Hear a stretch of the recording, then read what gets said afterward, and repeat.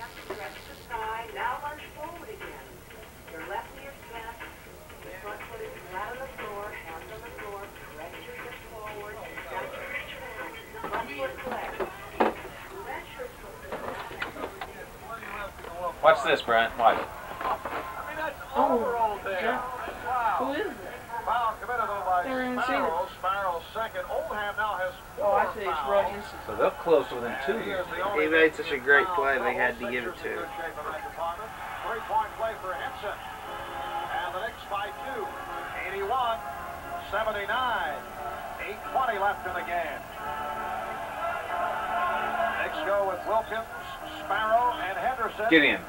Darn. Gerald Wilkins will go to the line. That was a You know, good this play. third quarter, a lot of the moves here in the latter part remind me of an all-star game you'll see in the summer. That's funny. You know, when the egos are out on the line, Gerald Wilkins with a great penetrating move, goes by everybody. But we're seeing some spectacular stuff now that you see in these games when players want to show off their jumping ability. Wingate committed the foul. So Gerald Wilkins is now 2 for 2 from the line. And he has put together a superb effort here tonight. It's a little Michael Jordan with that tongue. Yeah, but they got the rebound. And here's Ewing. Oh!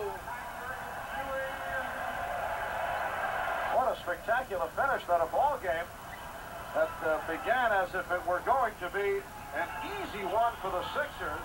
That's an offensive foul on Keats. Oh, man. This appeared to be a wipeout. The Knicks coming from 23 points down. And they lead by 5, 84-79, but we're seeing some sensational plays at both ends of the second half. 2 nights in a row. They did it last night, 36-14 between the third and fourth quarter against the Jazz. Against who? The Jazz. They won pretty easily last night. That's good. Utah's ahead of us, aren't they? Yeah. Tucker from 3. Yes. Oh, you went right in front of me. But you got to see the ball going fast.